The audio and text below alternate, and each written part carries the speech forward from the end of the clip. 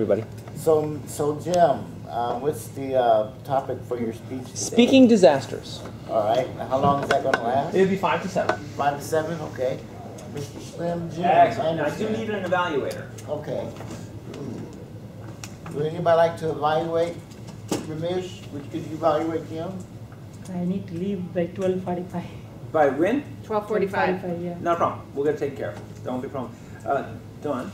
Yes. Would it be possible that maybe we could have him give me an evaluation, then we could do table topics? Would That's that fine with just me. sort of make stuff work out? Would that be an acceptable way to do things?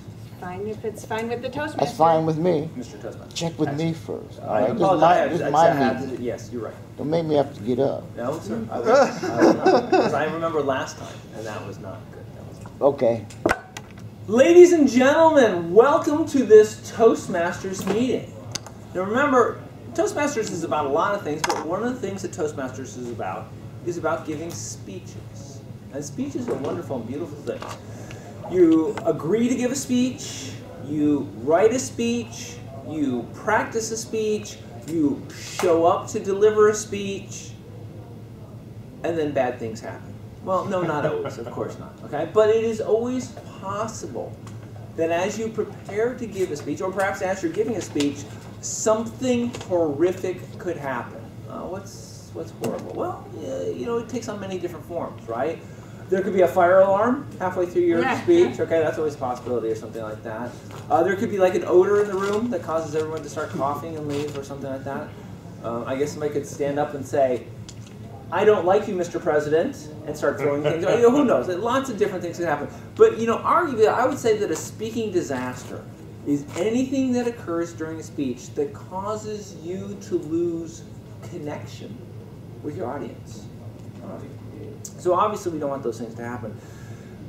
But because we don't control the world, it's always possible that during a speech that we're giving, maybe in a Toastmasters club or maybe outside of the club, something bad could happen. So what are we supposed to do as a speaker to prepare for the unpreparable? Good question. Well, the first thing that we want to do, ironically, is be prepared. If nothing else, that's as much a mental preparation as anything else. As you're giving a speech, understand that things can happen, right? If you don't have that fundamental understanding, then if something happens, it could throw you off your game. You could just lose it. The fire alarm will stop now because I'm giving us. You can talk to the fire alarm all you want. It's not going to stop. Okay. The second thing that you have to do is you have to have the right attitude. Okay. And the right attitude really comes down to saying, "Listen, you know, I'm living this life. I'm going through this life, and I'm controlling the things that I can possibly control. But I fully understand that there are things that are outside of my control, and whatever this event is definitely one of them. So I need to be flexible, and I need to deal with what's actually happening." So a low-key approach to whatever it is, and don't lose control. Don't start tearing your hair out. Don't start yelling at somebody. Understand that some sort of event is occurring that's interrupting or disrupting your speech, and then you just need to find a way to actually deal with it. Okay? It's inherent in all of us that probably if something comes along and interrupts our speech, we are going to take on the persona of being embarrassed, right? We probably didn't cause whatever it was, but we've lost contact with our audience. Something's going on that's distracting them. We're going to start to feel embarrassed that this went on, and there's probably no reason for that because it's out of our hands, okay? So what do we need to do when the worst thing happens while we're giving a speech? Well, okay. So first is what we like to call grace under pressure. So the most important thing that you need to understand is when you're giving a speech and something starts to spin out of control that's beyond your ability to control it, what you need to do is that you have to remember what your audience is going to remember about your speech. Okay?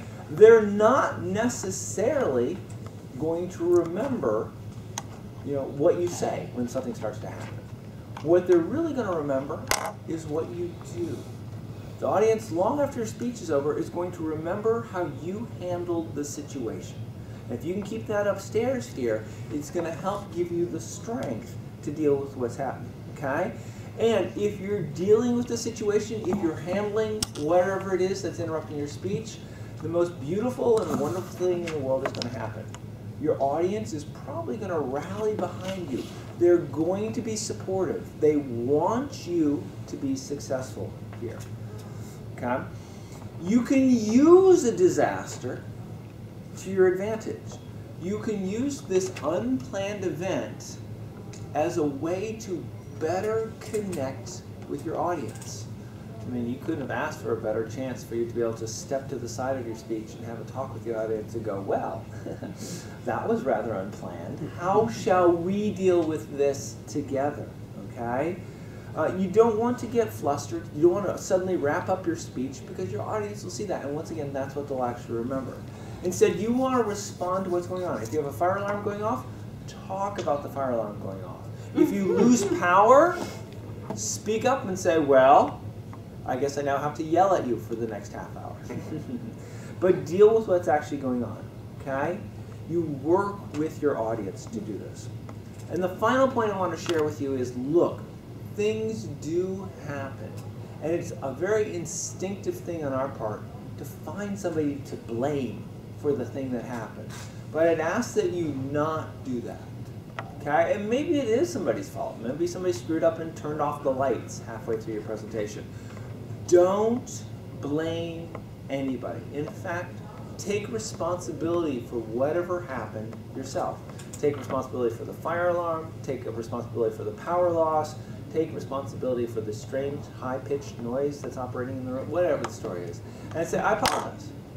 Somehow I must have caused that. Let's see what we can do to work together to get around whatever this issue is. And the beautiful part about that is that your audience will respond to that. Your audience understands the challenges you're with. And the audience is going to remember that you gave a great speech and that you showed grace under pressure. Mr. Toastmaster. Thank you, Jim. Job very well done. Thank you, sir. All right.